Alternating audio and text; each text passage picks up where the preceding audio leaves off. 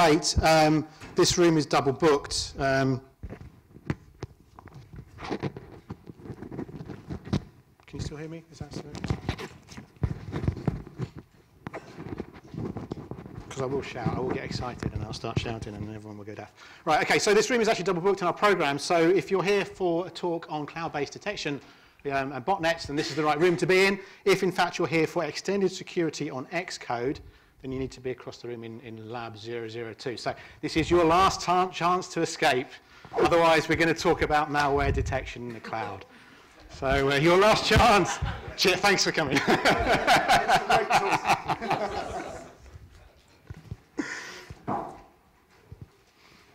Right, okay, let's get started. Okay, so welcome everybody. Welcome to the conference. My name is Mark Graham, and as I said to you a few times now, I am going to be talking to you about cloud-based detection techniques. We're going to be talking about some techniques that we all know, we all use, we all love for detecting botnets and malware, and we're actually going to see why some of these techniques aren't quite as robust as we think they are. And then I'm going to end the talk with just a little bit about some of the techniques that we're studying here at Anglia Ruskin University. So,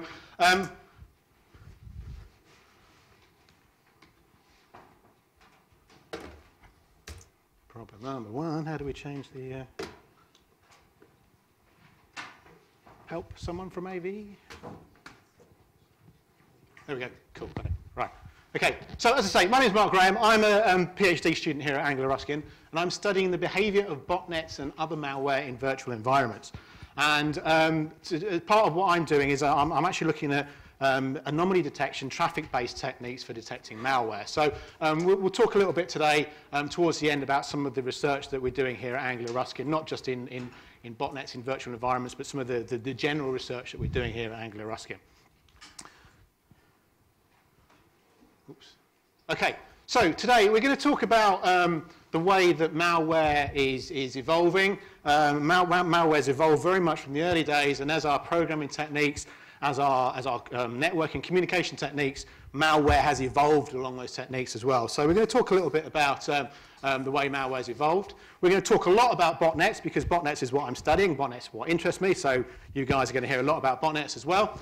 We're going to talk about some of the weaknesses in traditional, what I call antivirus software, the signature-based malware detection that we all have on our PCs, on our firewalls, on our servers. We all use these every day, and we're going to talk about some of the weaknesses for exploiting that. And then we're going to talk a little bit about some of the alternatives, some of the signature-less detection techniques that are out there available today.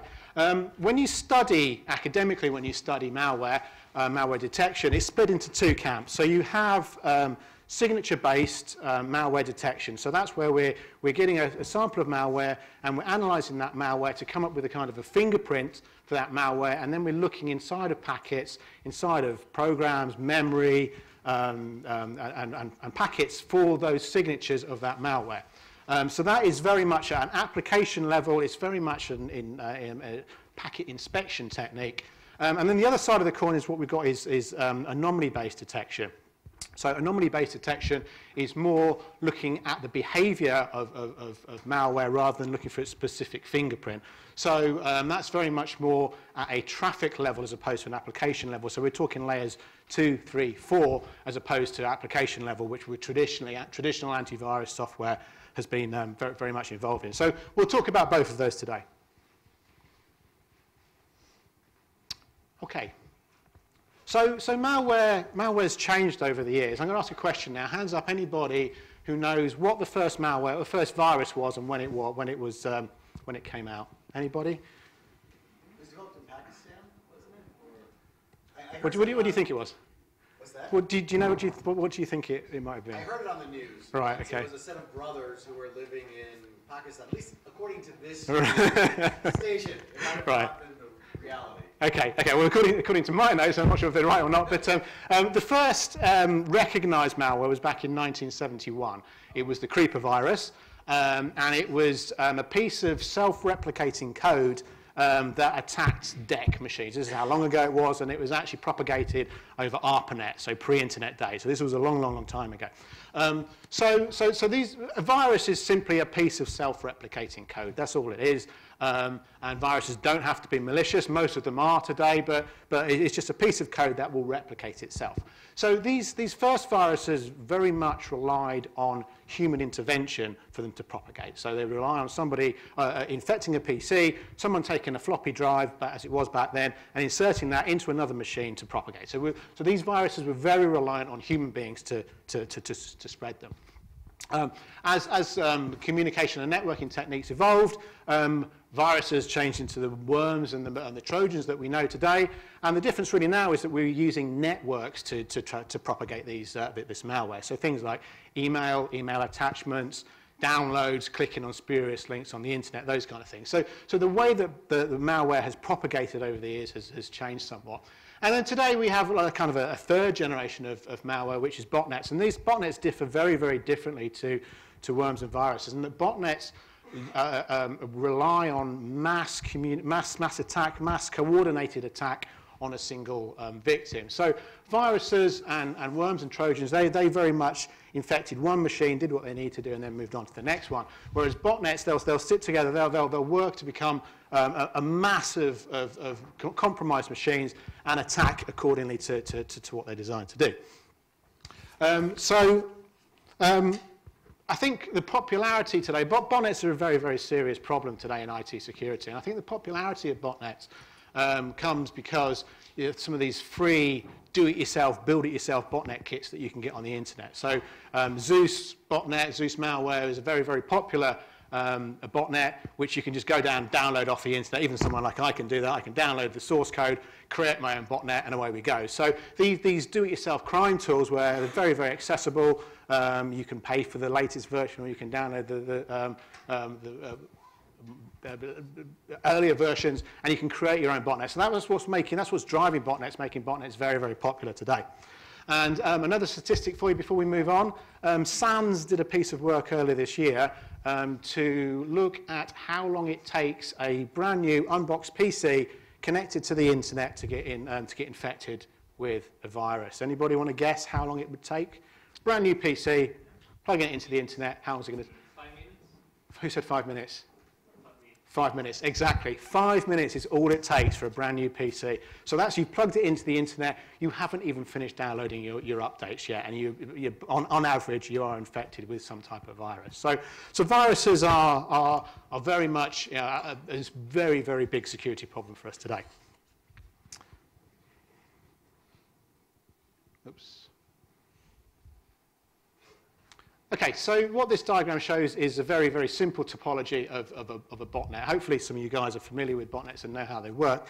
But as I said earlier, botnets differ to normal malware in the fact that with botnets you have a whole network, a whole army of compromised machines. And whereas a normal virus, a normal Trojan or worm or virus will infect a machine, do what it needs to do. That might be a keylogger or delete a file or encrypt a file. It will do what it needs to do. Then it will try and propagate onto another machine. The way botnets tend to work is they might get compromised, and they might not do anything for a while. But what they're doing is they're waiting for this botnet to get bigger and bigger and bigger and build up a kind of a mass, an army of infected devices. And botnets can vary in size anywhere from a handful of botnets, and the average size botnet is somewhere around the region of a couple of 100,000 botnets. The problem is, as you become bigger and bigger and bigger botnet, the easier it is to be detected. So botnets try to limit themselves to a couple of 100,000 devices. Now, these devices are operated at the top there by a human Botmaster. So it could be a number of Botmasters, but these guys are the ones that are controlling these botnets through one or many servers, and they're controlling what these guys are doing here. So they might be waiting for an attack, and all of a sudden they'll launch a mass attack. A couple of 100,000 botnets will do an attack of some sort on an unexpected victim. So that makes these guys very designed for specific types of attack. One of the biggest attacks that these guys are known to do, botnets are known to do, is spam and denial of service. When you think about it, you've got a whole bunch of these machines, very easy for them to send out a whole bunch of emails or broadcast a whole bunch of bandwidth hogging denial of service attack. And it's estimated that somewhere in the region of 60% of internet traffic comes from botnets doing spam and denial of service. And that to me, that's a big figure, that's a hell of a lot. The other thing that botnets are very much designed to do is ID theft. So hopefully most people here in the room have heard of Zeus.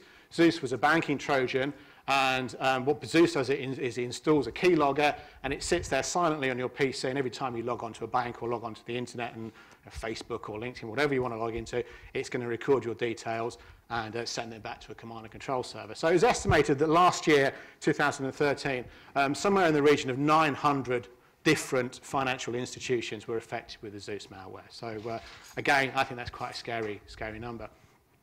And the kind of third attack profile that these guys are ideally designed for is click fraud. So you've seen on the internet where you will click on an advert and it takes you to a web page. The owners of that web page get a penny or a fraction of a pence for you clicking on that link.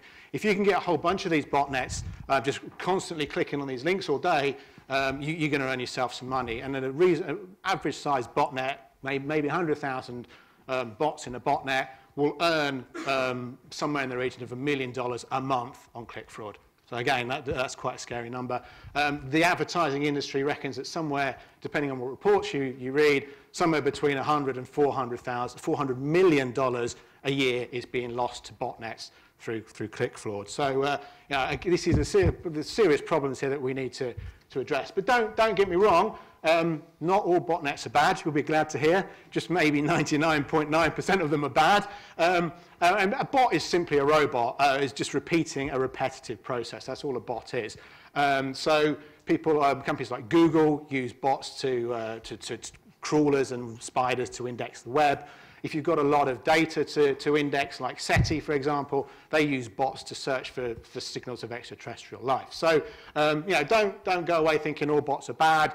Just the huge majority of bots are bad. Not all viruses are bad. The huge majority of them are bad. So take that message away.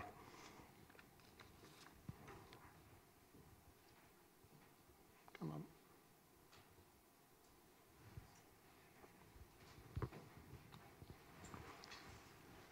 Okay, so traditional antivirus software, as I alluded to a little bit at the beginning, relies on us getting a sample of that malware. That could be through something like a honeypot. It could be through someone getting a compromised file and sending it to an anti-malware researcher. But first of all, we need a sample of that malware in order to reverse engineer it. Now, very often that malware is encrypted, so we need to decrypt that somehow. We then reverse engineer the code, and we're looking for certain signatures in that code to go away and create a fingerprint of that specific malware. We then upload those fingerprints to antivirus software, and you're protected. Now, the problem with that is the time between releasing malware into the wild and actually creating that sample and uploading it to your antivirus software could take anywhere between a couple of days. Sometimes it takes weeks, sometimes it takes months. So there is a period, there's a window where your antivirus software is not protecting you because we haven't got a sample of that virus. We're relying on a signature fingerprint of that virus to detect it, and we haven't got that virus. So one of the biggest issues with signature-based detection is that period where it's not where we haven't got the sample to be able to detect it. Now, it's a lot easier for malware authors to change the code than it is for these guys to go for researchers to collect the sample and create a signature. So it might take a malware author a couple of seconds to change its code, the binary of the botnet, enough that the actual attack vector hasn't changed. It's still doing exactly the same attack, but the binary has changed enough that the signature-based detector doesn't recognize it anymore. And so one of the simplest techniques that a malware author can use is they can change their compiler settings, recompile exactly the same code, and they've got a big enough change in the binary that signature is no longer recognizable, and we need a new binary, a new signature of that new variant to detect it. So some of the other techniques that they can use is they can use noise at the beginning or the end of the binary to change the profile, or they can just insert some pointless code. So we could put A equals A. It's a piece of null code. It doesn't mean anything, but that is enough to change the definition of the virus enough that the antivirus detector won't pick that up anymore, and we need to create a new sample. So one of the other problems that we've got with signature-based detection is it cannot cope with malware variants. It struggles with making a slight change in code. We need a new signature in order to detect that. So we use what's called heuristic detection. Now, heuristic detection is really a less exact way of detecting malware.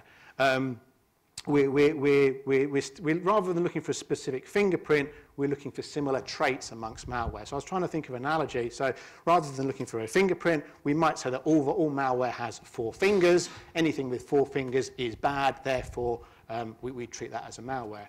And now, obviously, that's not true. Anything with 4 fingers might be good, it might be bad. So the problem with heuristics is we get a lot of false positives. So whilst we're picking up detecting malware that doesn't need an exact signature, we're getting a lot of false positives. And heuristics also takes a lot of processing time, a lot of power to perform. So we often see nowadays that anti-malware, antivirus software will do a signature-based scan, and it will also do a heuristic scan as well to pick up what it didn't detect the first time round.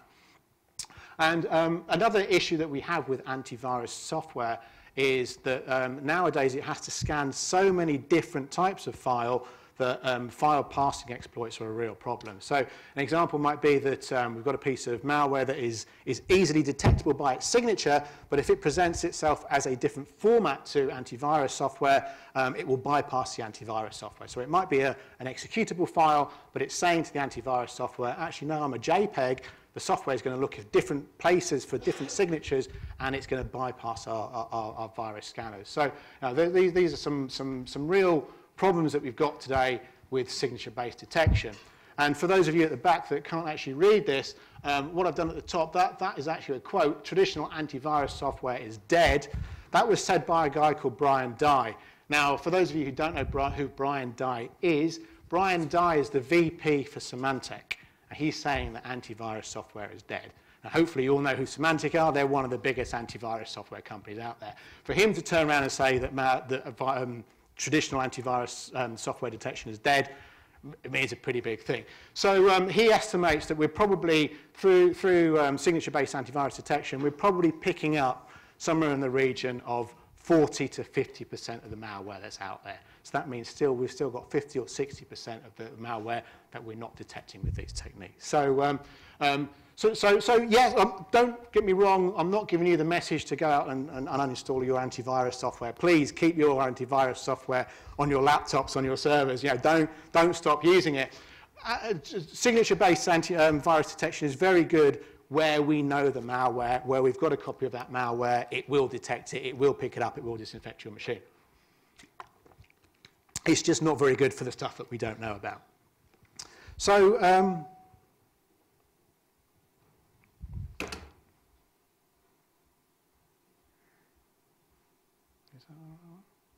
oops. Okay, so before we talk about other techniques for detecting malware, let's talk a little bit about how botnets in particular have evolved over the years. So this diagram here is showing its time along the bottom, and it's different types of botnets that have come along as time progressed. So back in the early 90s, we started to see the first botnets coming out, and these botnets were based on IRC, Internet Relay Chat.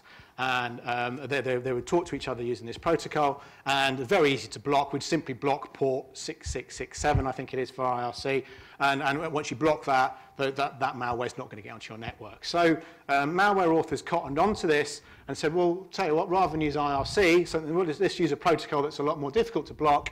So they use HTTP, and you can block port 80, but it's going to cause your users, people using the internet, it's going to cause them a lot of disruption. So we saw botnets move from IRC to HTTP-based malware. Botnets have also changed as networking technologies has changed as well. So the first botnets were very much centralized botnets, command and control server botnets, client server botnets. So if you remember the picture we saw earlier, we saw a bunch of botnets, a whole bunch of botnets being controlled by 1 or 2 servers. Now, the problem with that is because you've only got 1 or 2 servers, you've got single point of failure. So to take down a botnet, what you want to do is you want to go for those servers as opposed to disinfecting individual machines. So you take down a server, you're going to take down a botnet. So that we started to see multiple servers and viruses, malware, botnets dual homed, so we take down one server, the botnet wouldn't disappear, they would simply rehome themselves to another server. And the problem with that is you need to start the networking skills and the programming skills to do that. The more and more servers you get, the more and more complicated it is for these to actually design and build botnets. So in the beginning of this century, we saw botnets move from command and control client-server-based topology to decentralized. So this is peer-to-peer technology, peer-to-peer topology, where every node within a virus could be either a client or a server. So all of a sudden you've got botnets out there that are a lot more difficult to take down. The flip side of that is they're a lot more easier to infiltrate. With a peer-to-peer botnet, all you need to do is actually become part of that botnet yourself. If you can get your PC to become part of that botnet, you can then start to track some of the communication traffic between that. So whilst decentralized botnets were the next evolution and they were harder to detect, they were actually they were a lot easier to actually become part of that network. And then so just recently, we've seen the malware starting to take the best or the worst, depending on which way you look at it, the best parts of centralized and the best parts of decentralized to come up with more of a hybrid of both. So these are now becoming a lot more harder to detect and a lot more harder to infiltrate. And we've seen just within the last year, Zeus, which is one of the biggest malware, the biggest botnets out there, they actually gave their code to their nearest competitor, SpyEye, and said, we've had enough of this market now, here's our code, go away and create a super bot using our technology. So we're starting to see botnets come out now which have got hybrid techniques and using botnets are starting to come together to form massive botnets. Now, a big misconception is that command and control botnets no longer exist. They're all distributed. They're all peer-to-peer. This is a slightly old diagram, but if we were to extend this this curve up to date, we would still see very much so that centralized botnets are still very much out there. They're very much alive and well.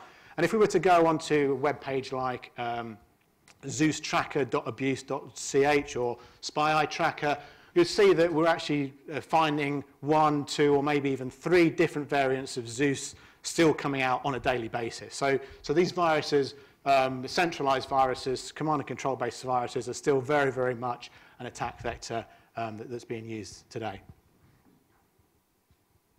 Oh, no, we've done that one. Okay. So in order to detect botnets, we need a different technique than we've used traditional signature-based antivirus detection. So if you've got a botnet of a couple of 100,000 bots, and we've got antivirus software that's going to pick up one machine and disinfect one machine, we've still got a lot of bots out there in this botnet. So antivirus software isn't really a way of it will protect an individual against a bot, but doesn't work towards a botnet takedown. So what we need to do with botnets is, as I said earlier, we need to actually try and find the command and control center, so command and control server, and by taking that down, we'll then destroy the botnet. So one of the weaknesses of bots is that they all talk to each other. They all talk to each other. They all talk back to the command and control center. So that might be for things like patches to keep them undetectable. It might be for Botmaster might be sending out a new script. They might be talking back to command and control center to say, I've found a whole load of logins here. Here's my latest data I'm going to upload. Or it might be the actual attack commands that the Botmaster is saying, right now we've hit a critical mass of bots. We'll all go out there and attack. So there's this constant chatter between, there's a regular chatter between bots and the command and control center. And this is what we're using now to actually detect the presence of botnets.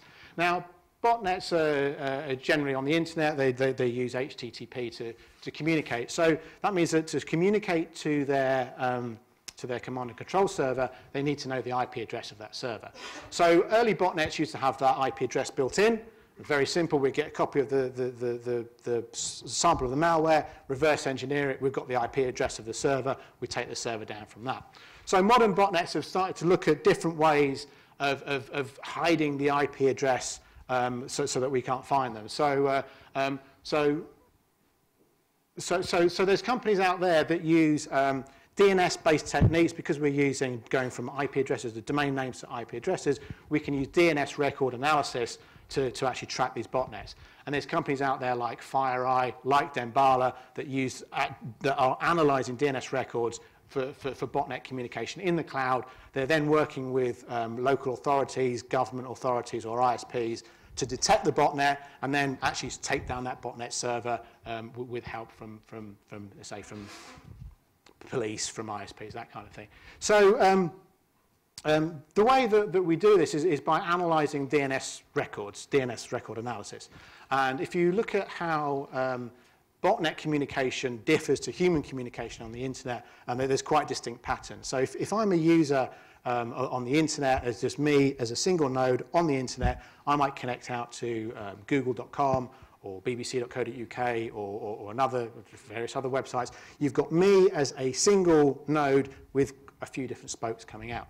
If you look at how a botnet communicates over the internet, you'll have the botnet itself will only talk back to maybe one or maybe two servers. So you've got a single node with only a couple of spokes coming out. You follow these spokes back to the server itself, then you'll see a server with a couple of 100,000 spokes coming out of it. So it's very, very different traffic profile between a human user and a botnet. So it's these different, it's not as simple as that, but it's these kind of patterns that we're looking for in detecting botnets. So botnets, the way that these companies do it is very much a big data approach where we're collecting thousands and hundreds of thousands of DNS records, looking at these DNS records and using machine learning techniques to start to look for some of these patterns, some of these signatures of bots communicating with the command and control server.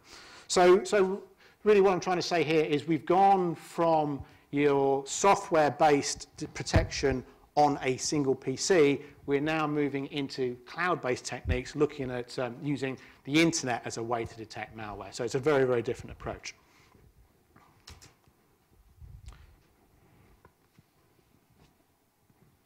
So as we're developing new ways to detect the malware, the bad guys out there are as quick as we're inventing a way to detect them, they're inventing ways to evade this, the way we're detecting them.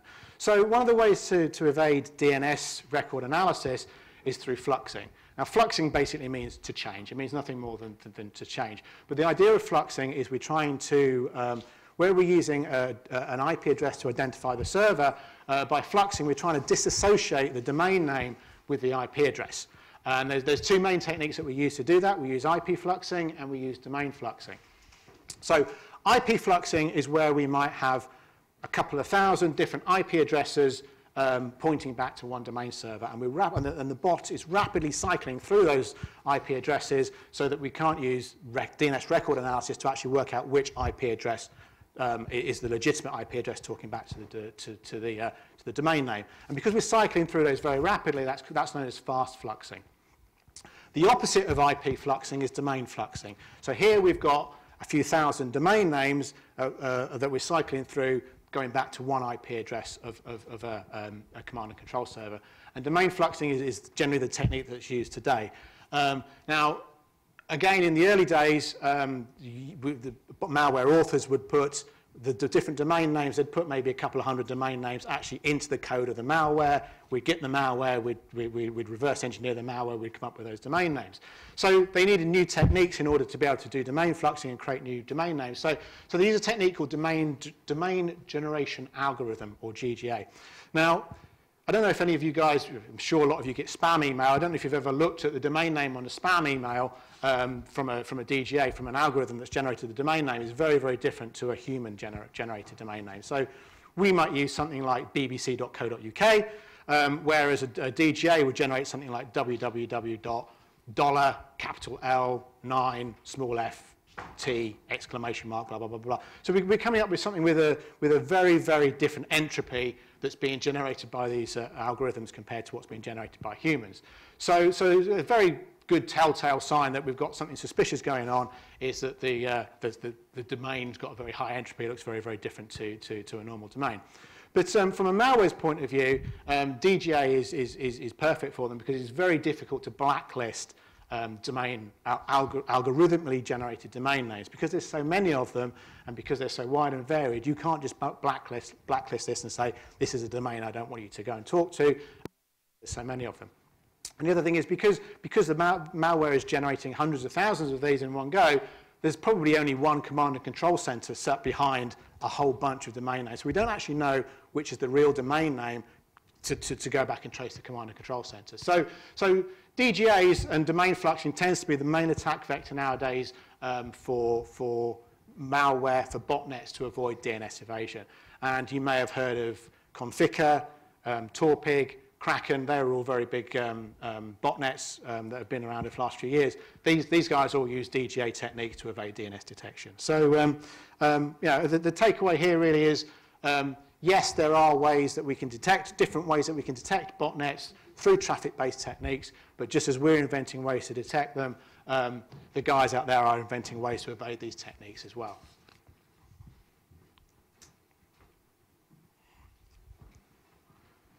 So some of the work that we're doing here at Angular Ruskin is to look at alternative ways for detecting bots. And I don't know how many of you guys have ever used Flow protocol before? Anyone know what Flow? Yeah, a few of you. Okay, it doesn't surprise me that the majority of you guys haven't. Flow's a relatively new-ish protocol. It's been around for a while, but it's only really been used just recently for botnet detection. Flow is defined there in this paper here by Drago. Flow is a unidirectional stream of packets that pass through a network element.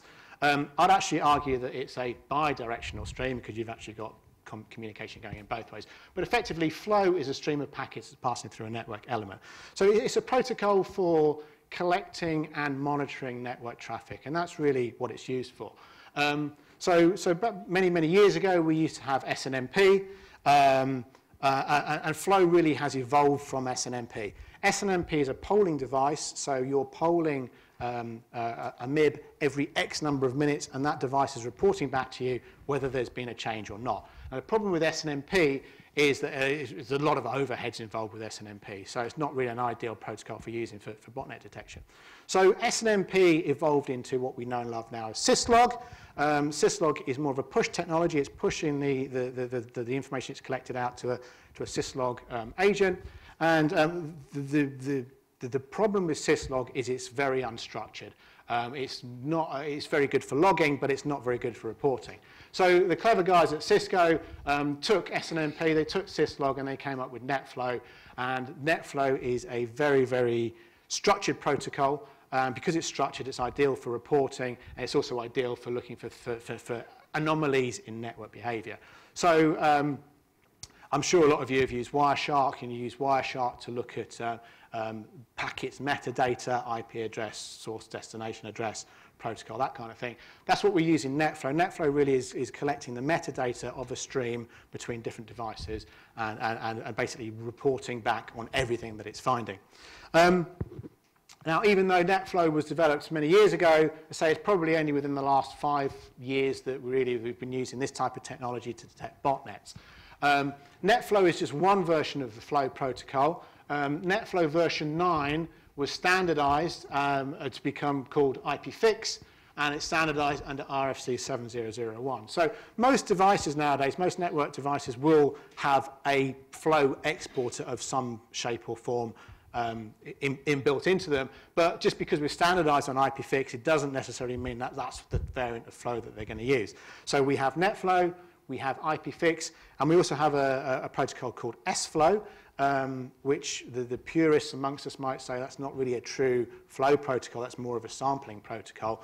The way that SFlow, or the way that NetFlow and IPFix work is they will gather everything that passes through the devices. The way that SFlow works as a sampling protocol is it will only collect maybe every 5th packet, or it might be set to choose randomly capture packets as it goes through an agent. The problem with that is we might miss that one important packet that we needed to detect the botnet. So, NetFlow, IPFix, SFlow, they're all different variants of a protocol. And it's still very early days. We don't know which one is the best one to detect botnets. We know that NetFlow works. We still need to look at IPFix and look at SFlow to see whether they're going to work as well. So, as I said, we're using things like, to actually detect the botnets themselves, we're using things like IP source address, IP destination address, the protocol itself, the port numbers, and similarly with DNS traffic, we're building up a topology of who's talking to what, and then we're using machine algorithms to try and work out is this a legitimate network traffic? Is it botnet traffic? Is it malicious traffic? So we're using similar techniques. This is a traffic-based detection technique, so it's very, very similar to DNS. And some of the more important academic work nowadays is actually trying to work out what is in this masses and masses of data that we're collecting. If flow has a drawback, the drawback is it collects too much data. It's collecting data for every single conversation on the network. So if you've got two PCs, 192.168.10.1 talking to 10.2, it's going to capture a stream going both ways, so two streams for every single protocol. Now, if you're running a Windows network, there's going to start capturing quite a few protocols.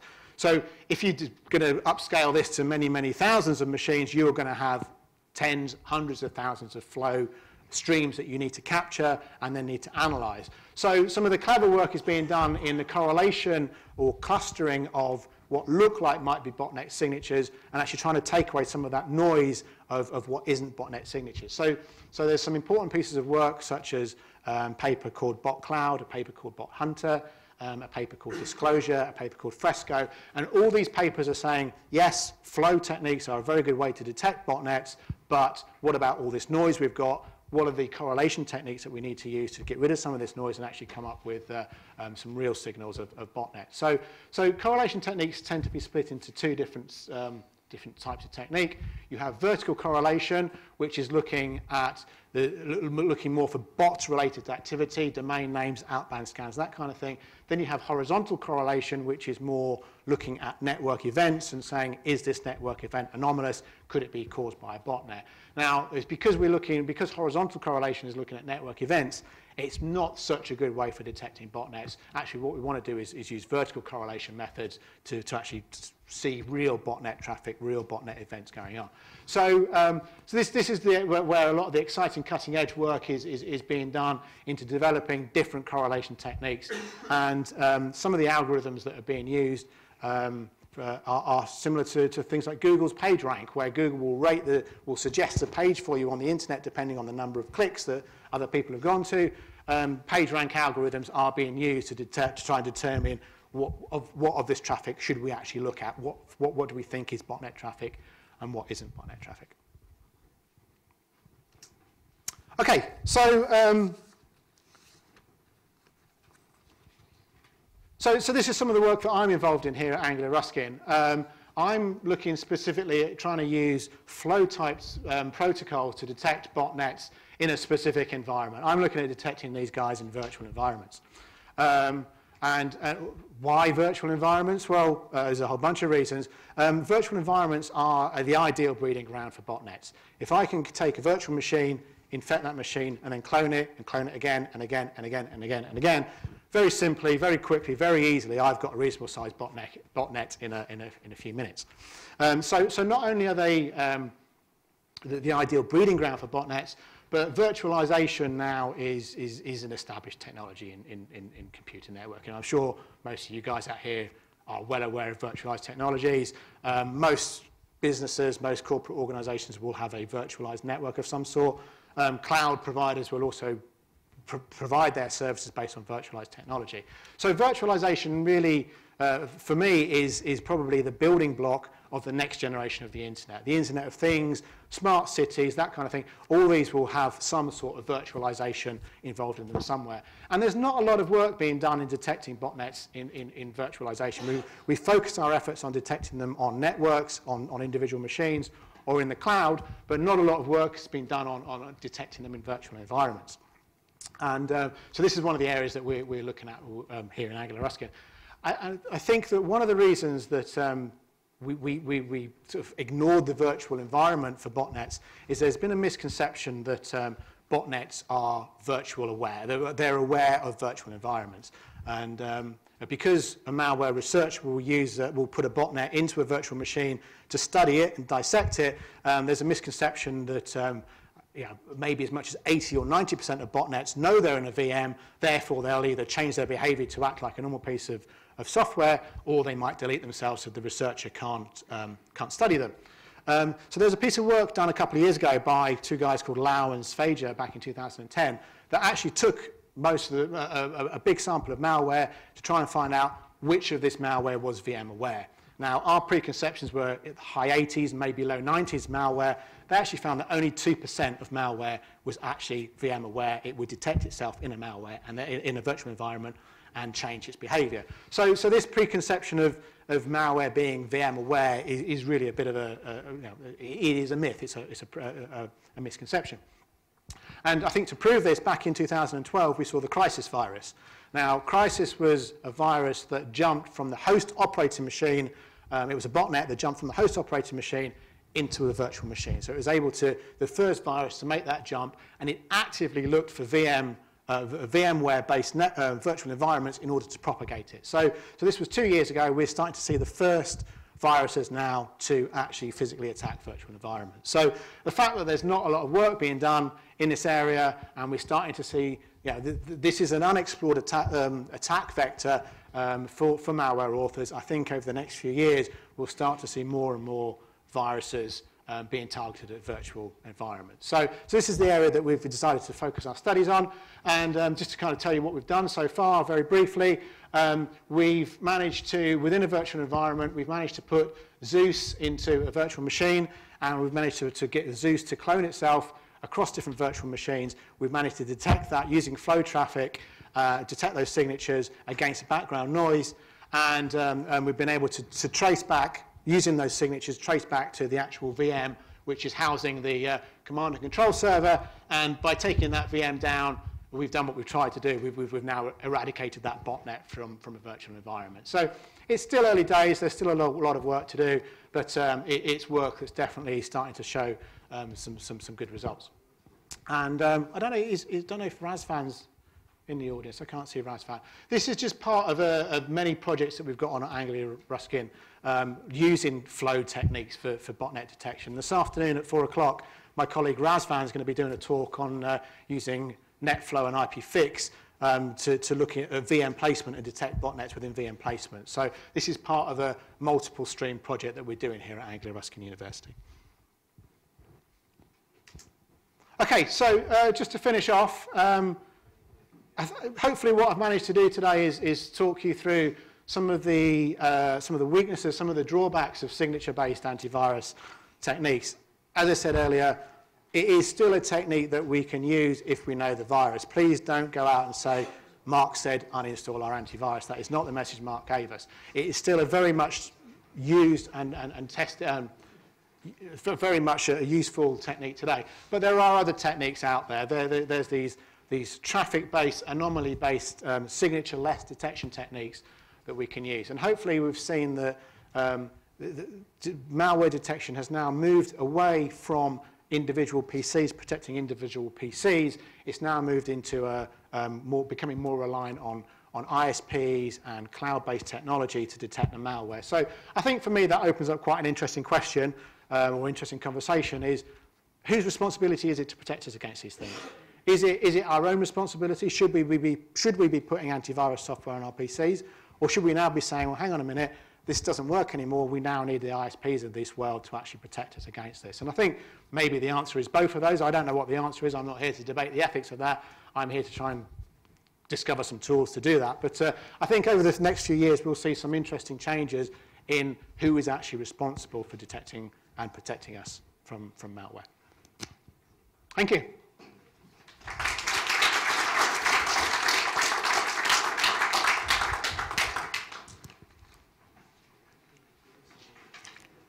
Anyone have any questions? Do you have any idea of how long it takes to actually do this flow analysis? So if you've got a small set of botnets, how long do you take to detect it? Okay, so the question was, how long, if we're doing flow analysis, how long is it going to take us to detect botnets? Because we're using, because it's a big database technique, we're actually trying to do this in real time. So it's not a kind of a post-infection scanning technique that we'll do in the background. We're looking at real-time analysis. Certainly for DNS evasion techniques, I mentioned 2 organizations, Dambala and FireEye. There's a whole bunch of them out there. These guys they're doing this in real time. This is real-time analysis of data. And this is one of the problems that we've got. Because there is so much flow data, we need to get rid of a huge majority of that and actually focus on what we need to look at. So the goal is to be doing this in real time. But the goal is also to make sure that we've got enough useful data that we can throw away the rest that we don't want, but use that data to actually detect the command and control server. I think, Dave, did you have another question? Or? No, okay.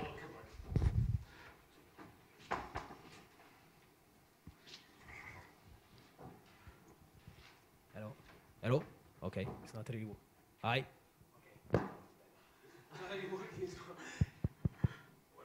It works? Okay. So I think you spent like most of the slide giving introduction on what is a botnet, how a botnet works, different method to detect botnet. And then you had one slide where you basically introduced what you've done. So my question is, because you suggest that there is a follow-up talk this afternoon from your colleague at 4:45. Yeah.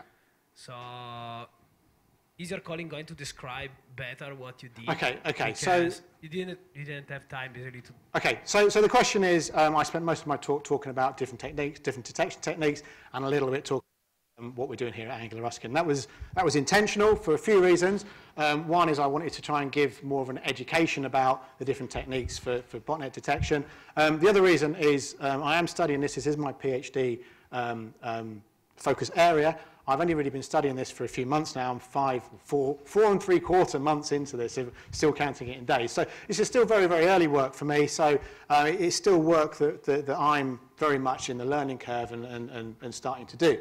So and the other thing is some of the other work that we're doing I haven't published yet. So I can't tell you we're doing this, this, and this. And then you guys say, oh, I've got an idea, I'll go and publish it. So there's a number of reasons why I haven't done that. So you're right. My colleague this afternoon is going to do a talk. Razvan's coming towards the end of his PhD. He's been doing this for 2.5 years now. So he's been looking at slightly different areas. I say it's more to do with VM placements as opposed to actually detecting. It's detecting malware already within VMs as we're cloning them and placing them within the network. So it's a slightly different branch of what I'm doing. So I don't know if that answers your question or not, but okay. Yeah, it's, for me, it's still very early days. Just a follow-up question. So if I understood correctly, what you do like net flow correlation on data that are captured from the VM. So basically you have a VM with different VM running. Yeah. And then you basically capture the traffic at switch level or I don't know where. Okay, so that's one of the things that we're trying to answer is... Just a question. So my question is, what is the difference between having your setup and the setup where there are no VM? Suppose you have like a machine in a network, some machines are infected, and you collect the traffic at gateway. Okay. Yeah. What is the difference between that and the VM? So what makes special having the detection at VM level? Okay, so I think the question is, what's the difference between doing what I'm doing in a VM and doing this on a normal network? Yes. Yeah, okay, so there's a paper come out earlier this year that has done similar to what I've done on a network. But this was on a simulated network. It was on a GNS3 network, on a sort of a Cisco LAN, if you like. There probably is, I'm going to say there's no difference to the techniques that we're using here between trying to detect it in a VM versus compared to a network. But I think the issues that we've got is, or the questions that we've got is, where do we site these samplers? We could site them on a VM itself, we could put it on the switch, we could put it on a virtual router, we could put it on maybe on the hypervisor. There's a whole different bunch of areas where we could site our network flow probes, and we don't know where the best place to plant these is yet. So there's a little bit of work needs to be done to determine where the best place is. And I think when we're looking at malware in a virtual environment, it has another advantage in that malware in a VE can hide itself, like rootkits do, they can hide itself underneath the operating system. So the operating system will hide itself in the kernel so that the applications aren't seeing the malware signature to detect them. So what we're looking at is, is it best placed to have a detection system within a virtual machine, or should it be actually outside of the virtual machine within the virtual environment? So I think we're looking at using the same techniques to answer slightly different problems. So to answer your question, what is the difference between doing this and doing this on a normal network? There probably isn't. We're using the same flow technology, we're looking at the same flow protocols, the same flow parameters, so it's a very, very similar technique, but I think we're trying to address slightly different areas. Does that answer your question? Yeah? How are we doing for time? Have we got? Yeah? Okay, so I think we've got time for one more question. Yeah. Hi. I'm around for a few days, so yeah, I'm here for 2 days, guys, so please do come and talk to me. I'm very interested to talk to you guys about the work I'm doing. Thanks for the presentation, Thank really you. great. Just wondering, with the large amount of net flow data you're collecting for vertical correlation, have you explored the possibilities of using some cloud services like Amazon's Redshift for computing and analysis of this data? Yeah, absolutely. So the question is, we're collecting a whole load of flow data. Can we outsource some of this to some of these sort of big data-based analysis companies that can do some of this analysis for us? There are a lot of these companies out there. And I think, personally, I'm too early in my research to actually decide that I need to do that. But I think it is something that we need to consider, because we've got so much information. There are organizations out there that specialize in doing this, searching through big data quantities of information and machine learning techniques. And I think that's as I tried to say, flow has almost been established now as, yes, it is a tool we can use.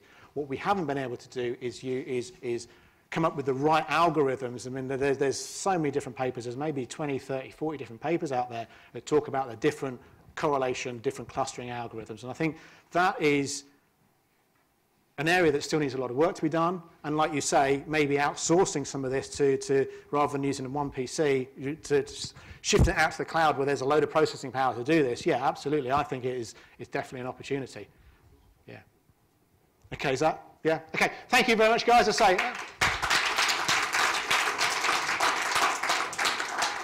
Thank you.